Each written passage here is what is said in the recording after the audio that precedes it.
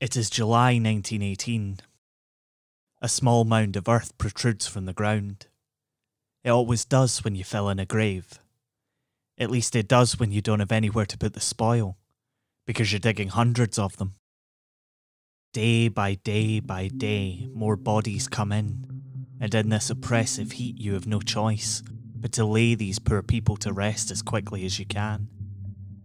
You hammer in another cross, and wipe stinging sweat from your eyes. Nestled in the centre of Alexandria, in the shadow of the hospital, Hadra Cemetery is an oasis of green. Or at least it will be eventually, when flowers are planted, white walls are built, and the temporary graves are replaced with the gleaming white monuments made of Portland stone. Hadra Cemetery will be a little slice of paradise for Commonwealth soldiers cut down in their prime. But not now. You check your notes and attach a name and identifier to the cross.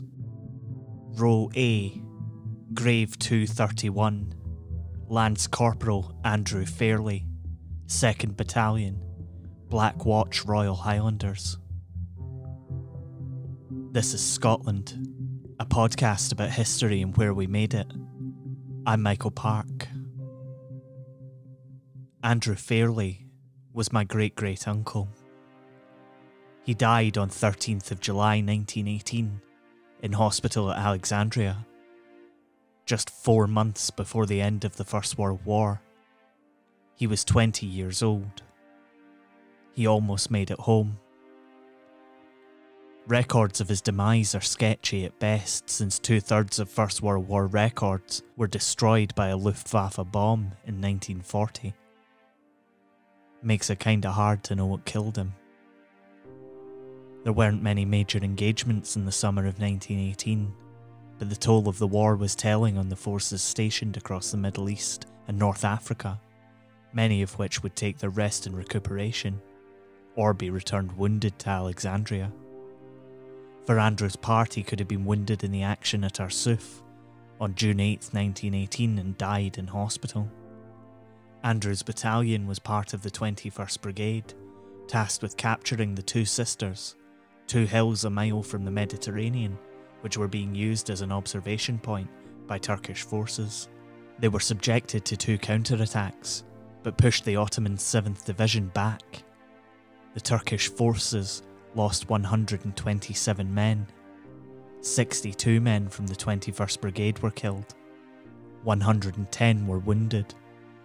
The action was mentioned in army dispatches, and if he was injured then he would likely have been taken out by troopship to the hospital at Alexandria. But there's another, more mundane explanation. The idea that it wasn't a bullet that ended Andrew's life, and the lives of many of his comrades. There's every chance it was just dysentery, or some other disease, maybe even an early strain of the Spanish flu. Disease swept constantly through the beleaguered troops on every front. It was one of the realities of war. One of the realities that nobody wrote home about. His mother, who would have received a form letter from the War Office, was probably never told exactly what happened to her son.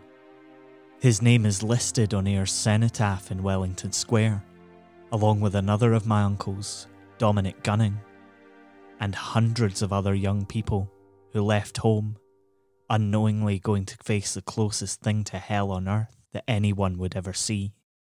Their memorials are scant consolation for lives unlived. The repatriation of those killed in action was banned in 1915, and the ban remained in place until long after the war was over, despite uproar among bereaved families, meaning that Andrew lies forever in Row A, Plot 231, of one of Alexandria's war cemeteries. The bereaved were able to choose the inscription on the graves, provided they were less than 66 characters. His mother requested, "He giveth his beloved sleep."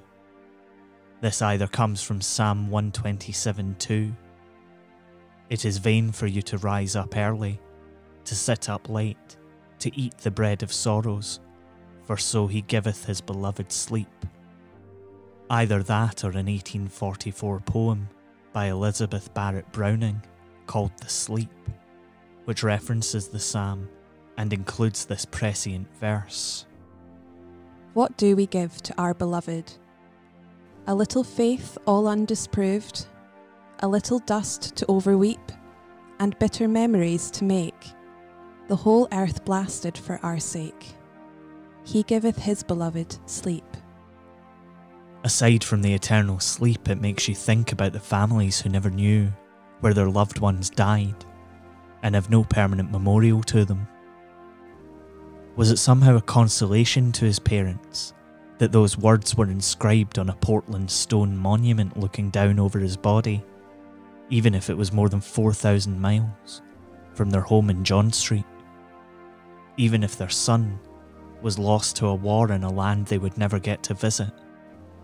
Even if they would never get to say goodbye? Remembrance, at least to me, is about more than just making nodding reference to these sacrifices made in the name of king and country and showing some appropriate amount of respect with some token gesture.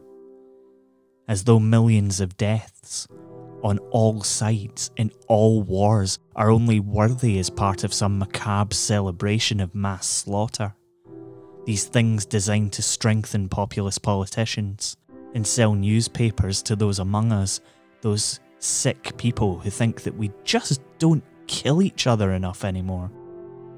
Every one of the estimated 17 million people, many military personnel, many civilians who died during the First World War had their own lives, their own hopes, dreams, ambitions. Some they'd realised. Some, like Andrew, would never get to realise theirs. Some who came back whole. And some who came back completely shattered by the things that they had seen. Every single one of them was a human being, and they all deserve their lives to mean more than being just another tally mark on the count of the dead. They deserve more than being someone's excuse to moan about people not wearing poppies on social media or on morning news shows. They deserve more than being used as a touchstone every time some trigger-happy politician wants to rush to war. There's no such thing as the glorious dead. There are only families torn apart, children left without their parents, friends left with an empty chair in the pub, towns and cities bereft of their populations. These people meant everything to those they left behind, and if those who bang the drum for military intervention every time they have the chance get their way, it could one day be your loved ones that leave you behind, because it surely won't be theirs. That those who do not learn from history are destined to repeat it might be a tired old adage. That doesn't make it any less true. Sleep, and my song shall build about your bed a paradise of dimness.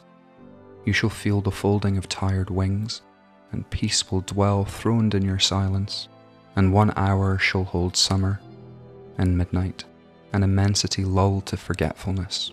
For where you dream, the stately gloom of foliage shall embower your slumbering thought with tapestries of blue, and there shall be no memory of the sky, nor sunlight with its cruelty of swords. But to your soul that sinks from deep to deep, through drowned and glimmering colour, time shall be only slow, rhythmic swaying, and your breath, and roses in the darkness, and my love. Slumber Song, Siegfried Sassoon.